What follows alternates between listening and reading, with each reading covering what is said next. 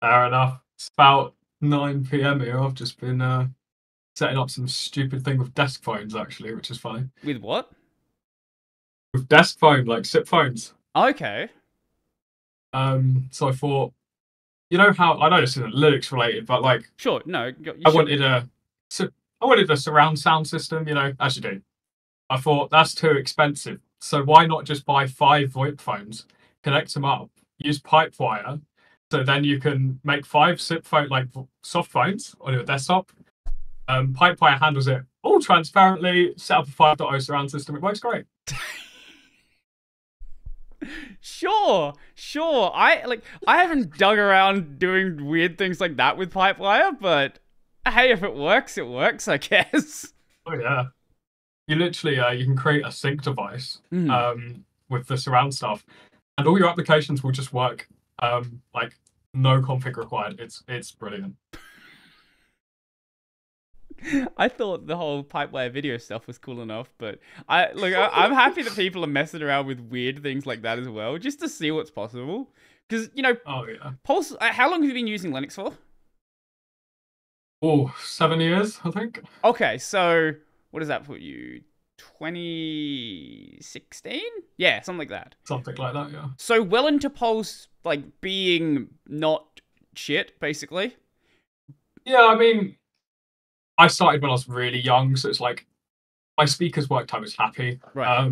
Then when I started getting into more like pro audio stuff, it's like Jack is a clusterfuck. Sorry. No, you can Um, swear. Go ahead. We're past oh, cool. the 7 second mark.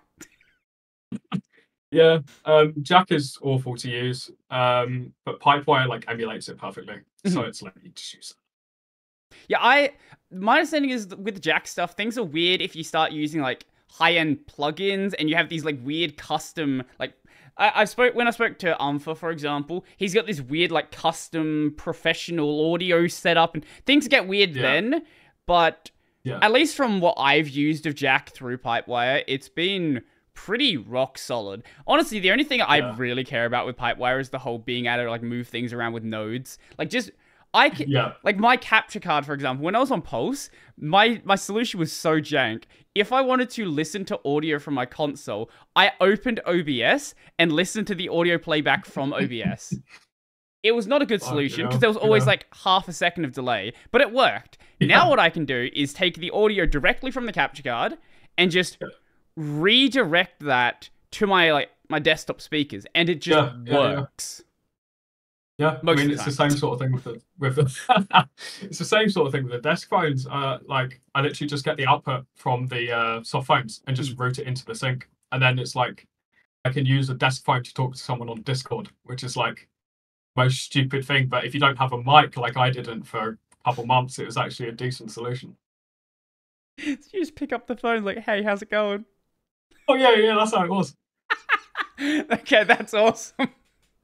Wait, I'm sure this would obviously require a lot more work, but I'm sure someone could think of a way to make it so when you pick up the phone, it answers the call as well. You need so Asterisk. Yeah, you can do this. So Asterisk, which is a PBX, you can set up custom extensions, which can just run arbitrary things. You could 100% just get something. Use like a GUI like Python library to like click around on your desktop when you call that extension. It's doable.